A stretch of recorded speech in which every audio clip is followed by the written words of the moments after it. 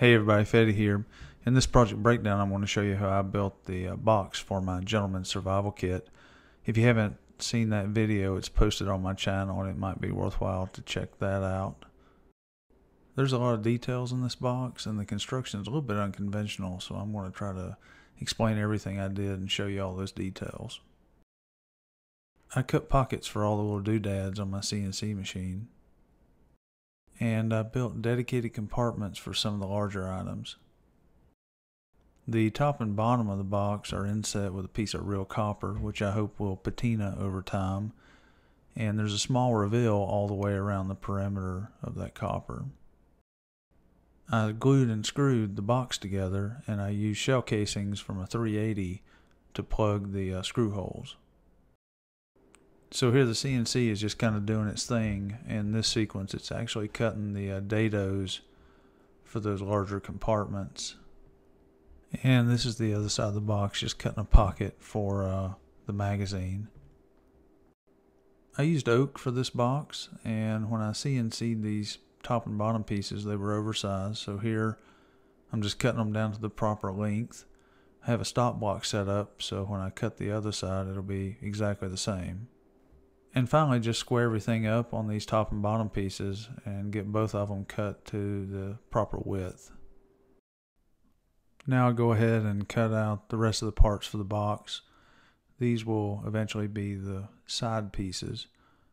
And go ahead and cut them to the proper width on the table saw and get ready to move on to the next step. The outside pieces of the box actually have dados cut into the top and bottom. The pieces we just made on the CNC machine actually slip into those dados as the shell of the box is constructed. And the dado also provides about 1/8 of an inch reveal for the face of the box. On these long pieces, I don't want the dado to blow out the end because that end grain is actually exposed on the box. So I have some marks on the router table that kind of give me an idea of where to start and stop this cut, and right there you can see those pockets. I'm using a 3/8 inch Forstner bit to open up some holes to conceal the screws that are used to build the shell of this box. I'm not going all the way through, just deep enough to kind of conceal that screw. These holes eventually get plugged with the shell casings. I have all the parts laid out, getting ready to do this final assembly. I'm going to put glue on all these dados and then just start working the pieces together, kind of like a puzzle. Now some of these joints were really tight and I had to take a mallet and kind of work with it a little bit. It wasn't because the dados were too small, it's because right there you can see there's a little bit of a warp in that board. So I just was real careful and I worked it in really slow. Here you'll be able to see why I stopped those dados a little bit short on those end pieces. I wouldn't have wanted those dados to be blown all the way out that end grain where you'd see them. And here you'll be able to see how all those dados connect internally there as I get ready to put this piece in here and just tap it down and work with it a little bit. As I continued to work the pieces in, sometimes they would want to kind of come apart, like right there. Just had to be careful and take my time and just keep working them into place. And at this point, I'm ready to put on the last piece.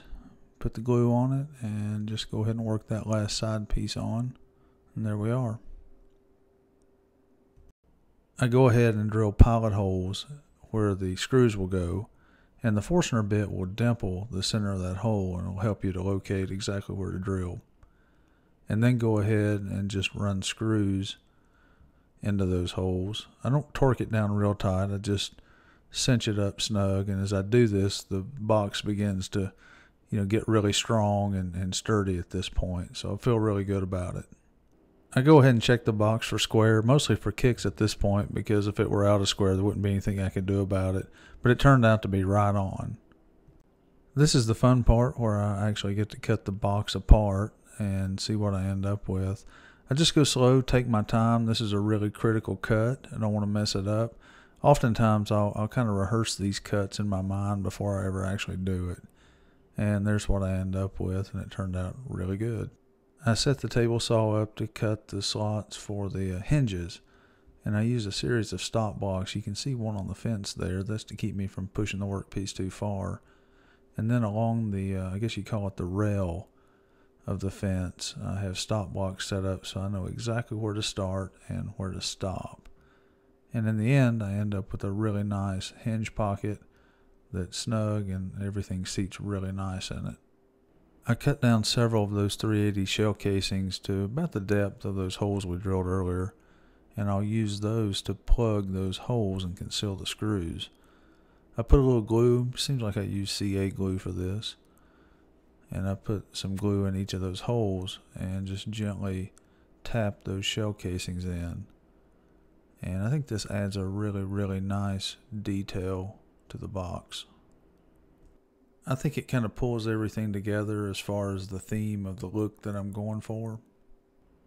Earlier in the project, I'd cut dados into these small parts so that everything would fit together like a puzzle as I build these compartments. And here I'm just using rapid fuse to glue everything together. This part of the hinge installation is pretty straightforward. I just go ahead and seat the hinge in the pocket we cut earlier, and I use a self-centering drill bit to drill pilot holes and just go ahead and screw those hinges down. This is kind of a foolproof method of completing this hinge installation. I'm mixing up some 5-minute epoxy, and once I get that mixed up, I'm going to just put a little dab on each of the hinges right there.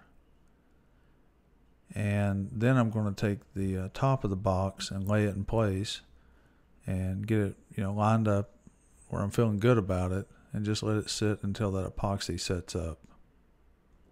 At this point, the epoxy is strong enough to hold everything in place long enough for me to get the screws in the hinges. So I gently open the lid and drill the pilot holes and start running in the screws. If you're careful, you really can't go wrong using this technique, and I really haven't found any other way to accurately install the hinges on a box like this. Putting the latches on are pretty straightforward. I actually used a piece of double-sided tape to hold that lower part of the latch in place long enough to drill pilot holes so I could run the screws in. So there's the box for the Gentleman Survival Kit. Like I said, it's a little unconventional how I built this, and the parts that don't conform to fine woodworking are hidden. Hope you enjoyed the video, and if you did, I hope you'll give me a thumbs up, leave me some comments, and subscribe to my channel. Thanks for watching.